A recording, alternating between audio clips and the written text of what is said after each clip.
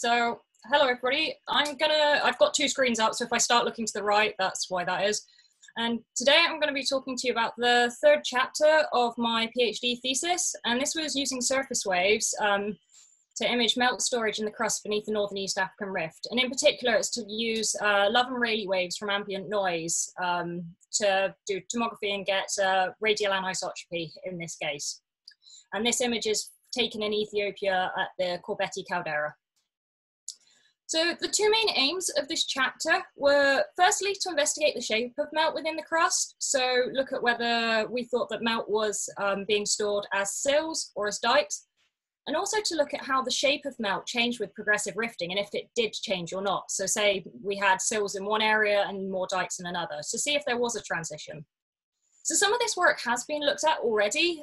This is a paper by James Hammond in 2014, where they've looked at different sources of anisotropy, and you can see that at mantle depths there, and this is along the rift, so this is beneath the plateau and this is going down into the rift. You can see that there have good constraints at mantle depths, but once we get to crustal depths, well, they think there are some lower crustal melts in sills and also some dikes rather beneath some of the magmatic segments. The constraints here are a bit harder to define here. They're based on SKS splitting results from local earthquakes, which are focused to small areas, and also from a surface wave study that was in the main Ethiopian rift, the crustal results. So what I wanted to do was generate one model that allowed comparison at all stages of the rift for all crustal depths. So the region I'm looking at is the northern East African rift, so focusing in on Ethiopia, Eritrea, Yemen, and Djibouti. This region here. And in this region, volcanism started approximately 45 million years ago when we had the African superplume impinging on the base of the plate. We then had volcanism continued, but the main flood basalt volcanism event occurred 31 to 29 million years ago. And the extent of this is outlined in the blue color here. It's mainly off beneath the Ethiopian plateau and also beneath the main Ethiopian rift. Now, rifting in this region started approximately coeval with the flood basalt volcanism. And in this region, we have the Afar triple junction, where the Red Sea Rift, Gulf of Aden Rift, and the main Ethiopian Rift all meet in Afar. It's also quite a complex area in terms of crustal thickness. We have some of the thinnest crust here in the Danakil Depression, where the crust is 16 kilometers thick. And so this tells us that while we do have rifting, we have not gone to full seafloor spreading because it's still 16 kilometers thick and not ocean crustal thicknesses. In the Afar region, we have crust that's about 20 to 25 kilometers thick, getting a bit thicker from 25 to 35 kilometers thick, and then 35 to 45 kilometers thick in the Ethiopian plateau. And these results come from various receiver function studies. Now, the data I use is from seismometers present throughout the region. We've got good coverage, including beneath the Ethiopian plateau, which is a newly added network that hasn't been used for tomography up until this point. And we've used stations that are present from 1999 to 2017. And you can see that we have very good coverage in the rifting areas. Apart from, we don't have any OBS stations in the Red Sea Rift or the Gulf of Aden, or stuff out into the southeastern plateau or Somalian plateau. And we want to use these for ambient noise tomography. Now, some of you may not be aware of what ambient noise is and what ambient noise tomography is, so I'll just give a brief overview. And ambient noise is kind of the background vibrations of the Earth, and this can be generated either from the rotation of the Earth, the interaction of ocean waves, or also local noise sources, such as weathers, rivers, and also stuff like truck noise is now being used as a source. But what I'm interested in is the primary and secondary microseism, and these are generated from ocean waves. The primary microseism is about half the power of the secondary microseism, and this is where we have an instant ocean wave interacting with shallow bathymetry at coastlines, sends out a seismic wave, which is then recorded on a detector, say here. The secondary microseism is twice the power because it's the interaction of two ocean waves, again sends out an acoustic energy down to the seafloor, and then this wave propagates out and is again recorded on our detectors on over here and here. And what this looks like initially is just a noisy waveform. We have nothing coherent in here. But it turns out if we cross-correlate a detector here with a detector here, we can get a coherent cross-correlation function that Tim showed earlier for the Glissier margin, as an example. And this gives us an approximation of the Green's function. And what this is, it gives us an indication of the seismic properties of the Earth between these two stations. So what I use is both usually just the vertical component to get the to extract the Rayleigh wave information. But if we use the north and east components, we can also extract the Love wave components. And once we have both of these for phase velocity, we can invert both of these for absolute shear velocity. If I just show you what the phase velocities look like, you can see these red colours, which indicate a slower velocity, and blue colours, which indicate a faster velocity. Slower velocities in red can be caused by changes in composition, so more felsic compositions, increases in temperature, and also from the presence of fluids. So in contrast, faster blue colours are caused by more mafic compositions, lower temperatures, and a lack of fluids. And broadly, we have similar structures. We can see that we have slower velocities in the main Ethiopian rift and beneath the Ethiopian plateau in this region. And then for the Rayleigh waves, we see a faster zone here and also here. However, in the Love waves, what's most noticeable is the slower zone here and also a fast velocity zone in the main Ethiopian rift.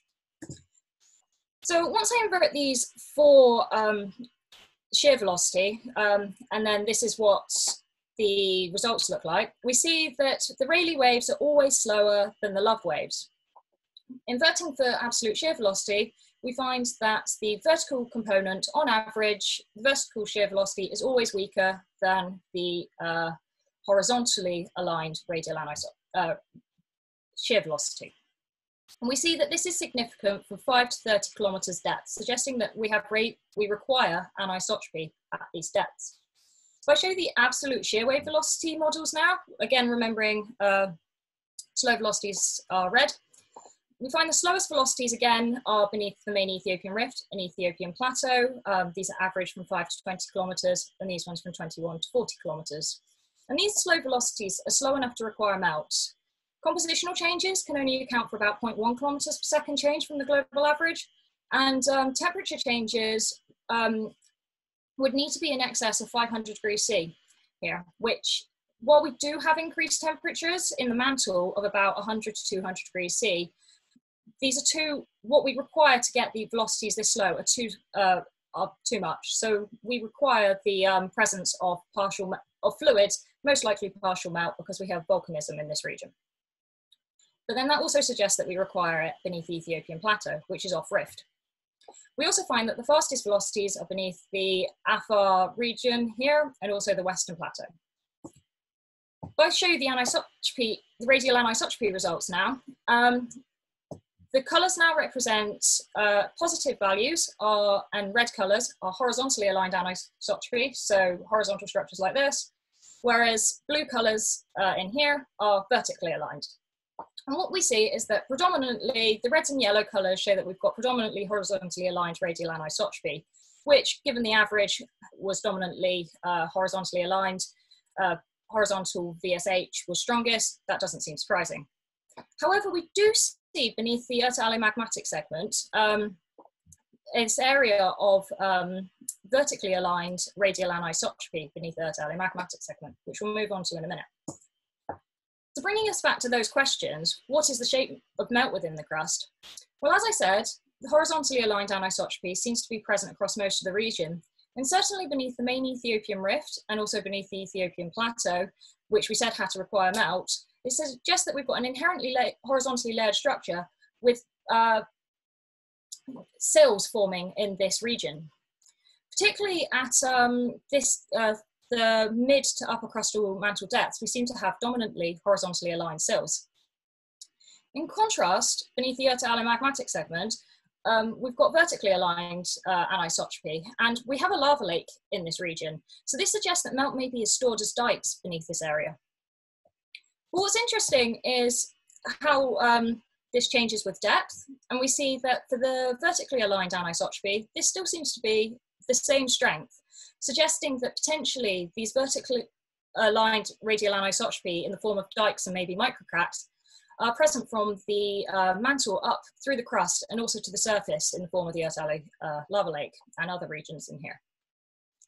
In contrast, we'll see the horizontally aligned anisotropy is weaker, but the velocities beneath this region are still slow. So this suggests we still have melt, but maybe it's not stored, it's stored as a combination of sills, because we still have radial anisotropy, and also more uniform melt bodies. What we also know, if I move back to this, to the mid to upper crustal slice, is that radial anisotropy becomes weaker along the rift. We have the strongest horizontally aligned anisotropy in the rift here, becoming weaker here, and even vertically aligned in this region. And potentially this is showing a change in melt storage with the earlier stages of rifting here to the latest stages of rifting in this region. So this is a slide, this is an image from my thesis, but what we're focusing on is 10 to 40 kilometers depth in this region for where the anisotropy is. And what we find for our final conclusions are that we require radial anisotropy from 5 to 30 kilometers in the depth. And because we have horizontally aligned anisotropy dominating across much of the crust, suggesting that we've got an inherently layered structure, which for most of this area is likely linked to storage of sills.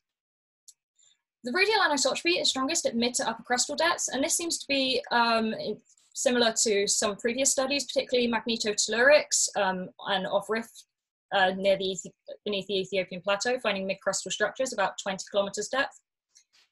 And potentially what we're seeing is that early in the rifting process in this region, melt seems to be intruded and stored as sills. And as rifting advances to kind of larger, wider rifts, the melt seems to be becoming focused to the rift axis and also intruded as vertical dikes. So thank you, that's me. Great, thank you very much, Emma, that's great. Any questions, feel free to text in again. I've had a request from Cindy to ask a question. So Cindy, are you there? Yes, and I'm really excited that Emma has discovered pennies beneath the Ethiopian plateau. There's quite a few of them. Yeah, I'm teasing. So here's my question. In the beginning, and it's interesting that you're at an oceanographic institute approaching the ocean continent boundary perhaps from that perspective. In the early part, you were talking about thickness of crust as an indication of its composition or the process that creates it. And I think in a way at both the Gulf of Tajura and in the Erta Ale area, given that you have even more evidence for crustal scale dike intrusion zones that are creating new columns of basaltic and gabbroic crust that is oceanic in nature, that we can start to parse out the process that creates the crust separate from like excess magmatism that enables a thicker than or slow plate velocity, slow opening velocities. Do you want to comment on that? Yeah, I'd say that that's correct. It definitely seems like, because we know there is melt there, we were a bit confused when we saw that we had the faster velocities in that region. The, do I have that? These were some of the results we were starting to see. This is from a joint inversion, but you can see that, and this is isotropic. We were really surprised that we were starting to get these very fast velocity zones here when we know that there is melt. So it's definitely going to be tied to the variations in the crustal thickness and the more mafic compositions here. So the radial anisotropy really gave us an indication. So this is now the anisotropic slices.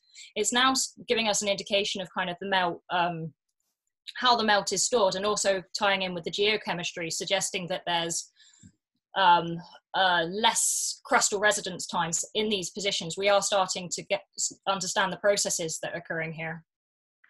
So what you're saying is that it has to be almost entirely mafic material to account for the velocities or the lateral variations. So it's thick oceanic. Cool. Thanks. Yes. Great, thank you. We've had a question from Leanne Schrogi. Leanne, are you there?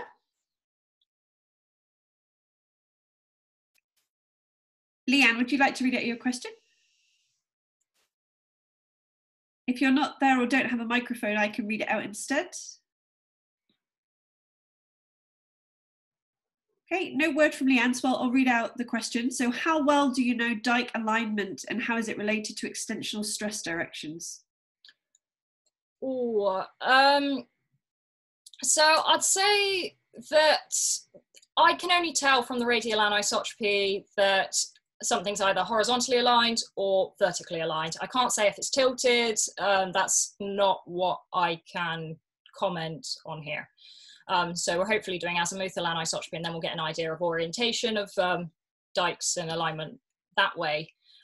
With the stresses, there was a model by McAferry that would suggest that the stresses and the narrow rift, so if we had the main Ethiopian rift and here a narrow rift, the stresses would allow melt to be present, intrude into the rift here as horizontal sills, but also off rift beneath the Ethiopian plateau, which is potentially the stresses allowed for this. Whereas in contrast, beneath the, in the Afar region, the stresses were more allowing for dike intrusions in this modeling study without presence off rift. So that's as much as I know on the stresses. I need to read into those in more detail. Works in prep, so I'm still looking into the stresses, but that's what I know at the minute. Great, okay, thank you very much.